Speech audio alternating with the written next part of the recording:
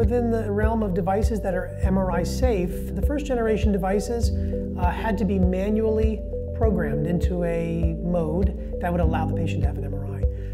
BIOTRONIK has a feature that's unique. You can tell the device that a patient's going to have an MRI in the next week or two, and the device will then automatically sense when it's in a magnetic field, turn itself into the proper mode, and then when the MRI is over, it puts itself back into its proper normal mode. It just makes the process of having an MRI much simpler for the patient.